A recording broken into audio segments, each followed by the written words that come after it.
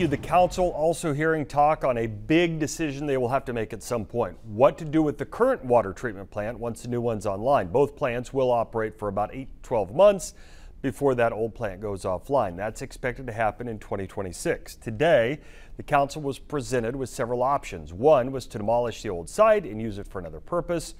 Most of the options geared toward keeping the old plant for an emergency option in case something catastrophic were to happen with the new one. There are two different ways to look at it. I mean, we've never experienced an emergency of this magnitude for a water treatment system that lasted for weeks or months, but that doesn't necessarily mean it never will. So it's really a question of how much risk do you want to take on. The committee recommending the council choose an option where the plant is used for emergency use. Only a temporary disinfection system would be built to avoid construction of a new disinfection building. It would treat groundwater only. It has the lowest cost and a short startup time compared to other options when it comes to emergency use. There's no timetable yet on when the council could make a decision on that.